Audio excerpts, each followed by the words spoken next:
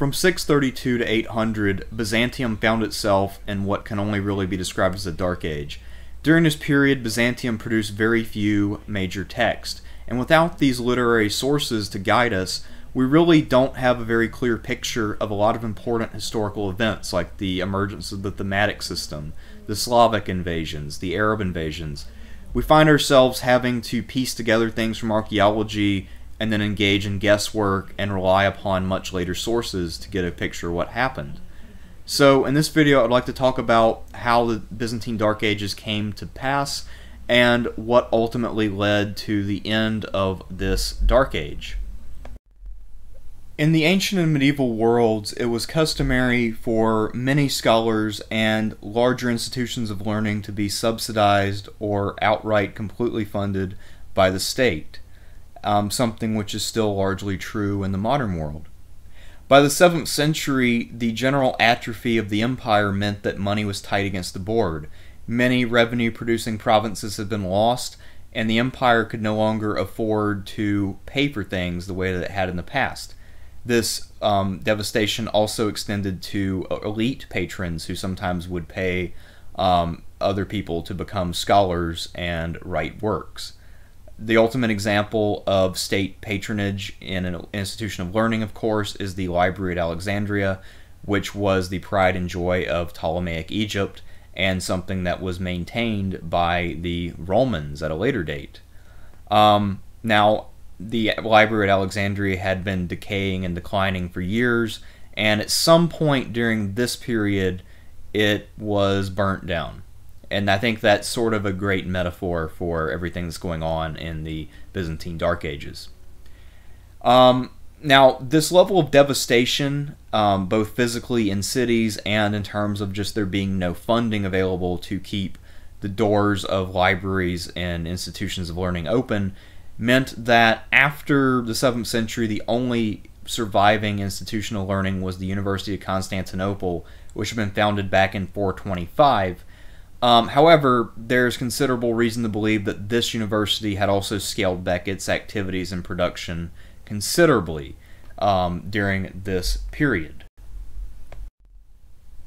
One of the most fundamental facts about Rome and Byzantium is that these empires are fundamentally urban empires. These empires are governed from cities, and all of the things that we think of as being hallmarks of this civilization, baths, public buildings, public works, town forums, hippodromes, theaters, all of these things are located in cities. So everything that defines Rome and Byzantium it exists in cities, and they administer justice from these cities. They gather resources at these cities. So to a large extent, an old Roman map can show this more eloquently than I can. The Romans and Byzantines really thought of their empires being a series of cities that are strung together, and the rural areas are just kind of there. They're there to give supplies, but ultimately life, or at least the life of a civilization, occurred in a city. Now, the reason why cities are important throughout time for really producing culture is that it's only an urban economy which has enough variety to create leisure. So you have productive classes and then classes who can live off of the revenue produced by others. And once you have leisure, then you can engage in creative activities which create what we call high culture. Other things which really foster literacy in a city are trade. You need to keep records to keep track of your revenue and the goods you're trading, negotiate deals with other cities and merchants. Administration, as I said, governance comes from these cities, so you have to keep governmental records of taxes and deal with diplomacy, deal with internal affairs, garbage removal, whatever might be going on. There's politics in cities. People compete for seats on city councils. And also, cities need forms of entertainment to let off the pressure, because a lot of cities in the ancient world and medieval world tend to be nasty and overcrowded. So one way to kind of keep people happy is to provide some form of entertainment, And one form of entertainment would be drama, which requires writing. So in all possible ways, cities really help to foster and encourage literacy. They also foster civic pride, which further inspires literacy by making people want to build monuments telling the history of their city and to write local histories about things that have happened there in the past. In addition, these great cities are competitive with one another, and lots of these great cities sponsored their own schools of rhetoric and philosophy. Famously, Athens had about 3 or 4 schools of philosophy. Antioch had a great school of rhetoric. We saw in an earlier video that Antioch and Alexandria were great rivals in terms of theology, so each one had its own complete school of theology and way of reading the Bible. So these inner-city rivalries are really important for promoting intellectual life as the Romans knew it. So over the past couple of videos, we've really been talking a lot about how the Byzantine Empire was really ravaged by war during the early 7th century. The Byzantine-Sasanian War of 602 to 628, followed by the Slavic invasion of the Balkans and the Arab invasions. Between those 3 events, most of Byzantium's cities were either reduced to a shadow of their former selves, or they were outright destroyed or conquered. And you can imagine the impact that would have on literacy right off the bat.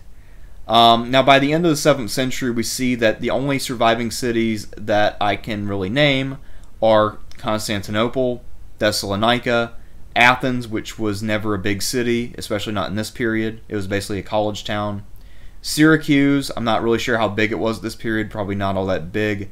And maybe Corinth, which again was not all that big and was mostly just a port. Only these cities are ones that I can really point to as being for sure intact and under imperial control. Now, the cities that did survive, which had maybe been sacked or whatever, or sometimes conquered, these cities are also greatly reduced in wealth and population.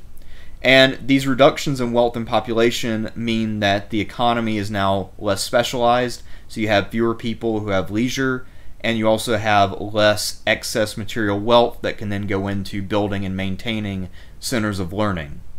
So this will clearly have a very negative effect on the ability of these regions to produce high culture.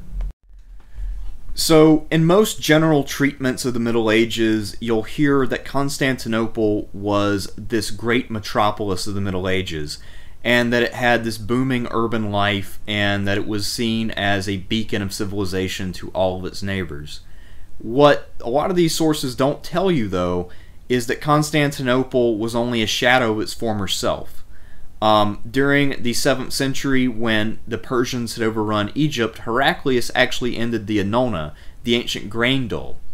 And that was because Egypt was gone, and without it, they couldn't find the grain to distribute to the population.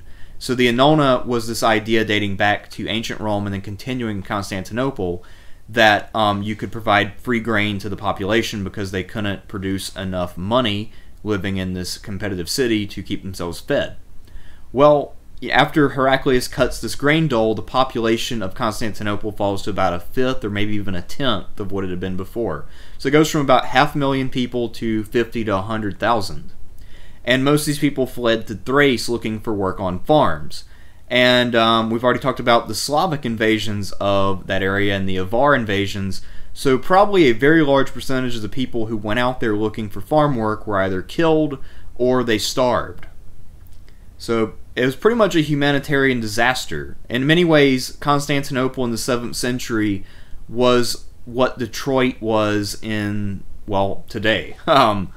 Anyway, the Byzantines made an effort to counterbalance this by attacking Kherson, which is in the modern-day Crimea, and they were able to grow some grain or trade for grain there, but it really just didn't produce anywhere near the amount of grain that they needed, so it actually was not a very successful offset.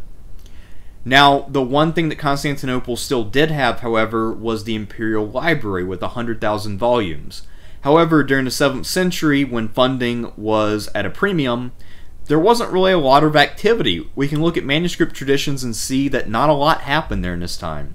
There wasn't a lot of work done in copying existing manuscripts, and we know that new works simply were mostly not being composed.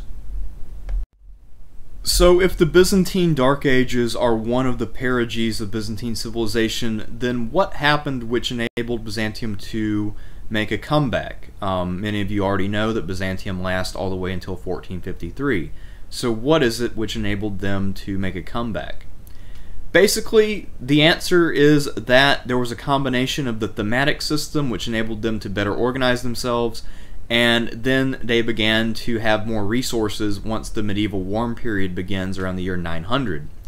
And the existence of the thematic system when this warm period kicked in is largely why the Byzantines were the first power to really begin to experience a time of resurgence around the year 900. And this resurgence was most strongly felt where the Byzantines were weakest in the Balkans. The Byzantines will actually reach their next peak, the biggest and strongest they had been in centuries, under the reign of Basil II from 976 to 1025. And not only does he succeed in conquering lots of territory, but he also presides over a booming export economy, which included silk, and victories on all fronts, even the ones where he wasn't personally present. However, eventually, other powers will be able to benefit from the general growth and urban renewal of the medieval warm period, and that will, of course, offset the advantages that Byzantium will enjoy during the 10th century.